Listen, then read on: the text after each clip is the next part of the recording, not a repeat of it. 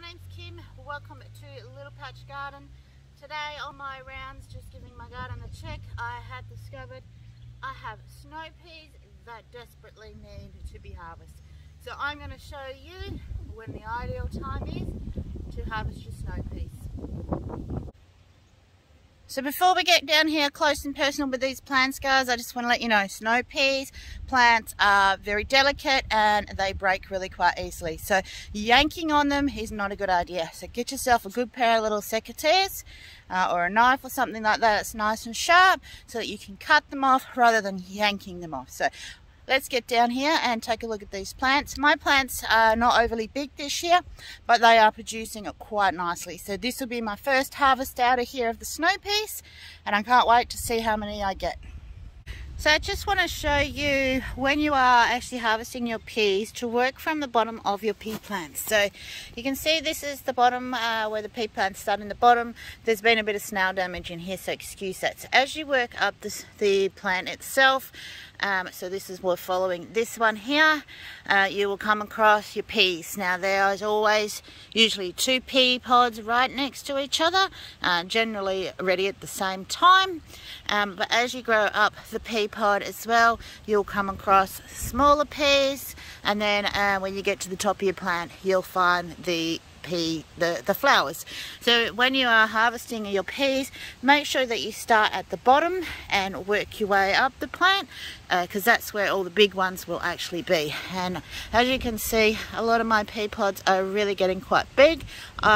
I didn't realize there was even any peas, snow peas on here, and I've missed the opportunity to pick a lot of the small, not soft ones. But I'm going to get them out of here, and we will still have snow peas. So yeah, work from the bottom of your plant and work the way up, and as the plant gets bigger over the next few weeks, you will get more snow peas from wherever you finish picking as the plant grows taller. Down here I have got some snow peas that I just noticed this morning that are massive. Now these snow peas they're still edible, but they are verging on the point of being way too big to be eating. They get a bit chewy and fibrous when they start to get to this big, but they are still perfectly fine to eat.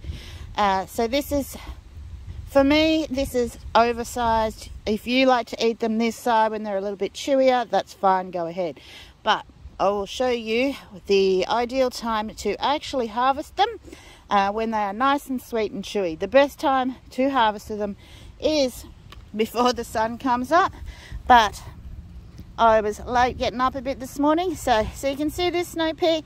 To me, this snow pea is just a little on the small size. Now I usually get them when they're about the width of my hand, which is about, this one is probably still a touch too big, but as you can see, he is not, just pick that one, he is not he is just starting to get what you can see the seeds in the pea pods. So I like to pick them just before they actually start to get their seeds, growing their seeds. Now if you let these go to full size maturity, brown off, you'll have more peas for next year, but we're not talking about seed collecting today.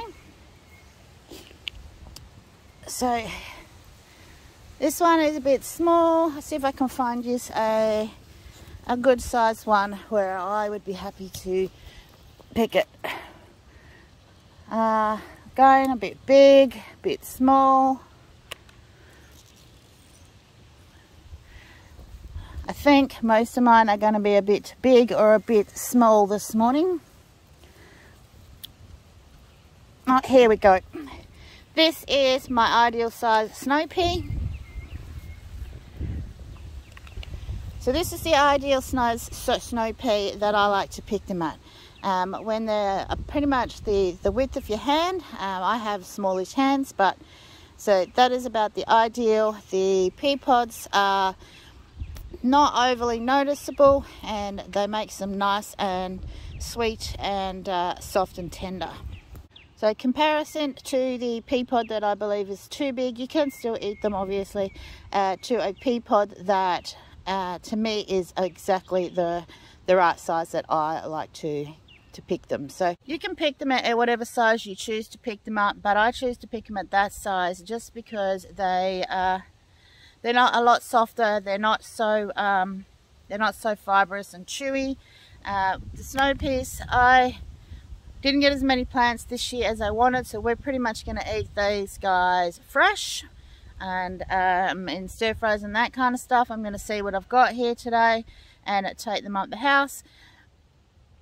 These are awesome little snacks. The kids usually like to come down here and pick them out of the garden, but they haven't found them yet, so I get to take these ones into the house and see how many they'll eat out of there. But yeah, so that is the size you want to eat them at, about the width of your hand. To me, they get a bit bigger. You get the seed in them. They get a bit too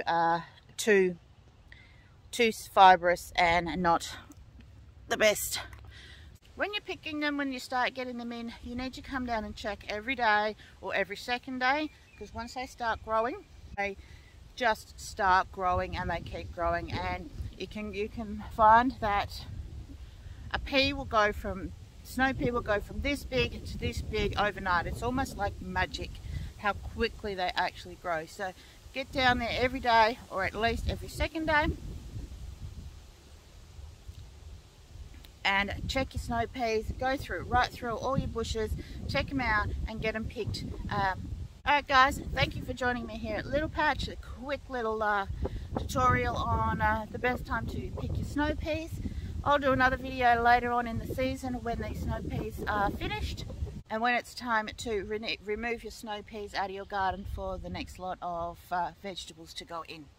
Till then, check out these other vids and hit the subscribe button, and we'll see you on the next vid.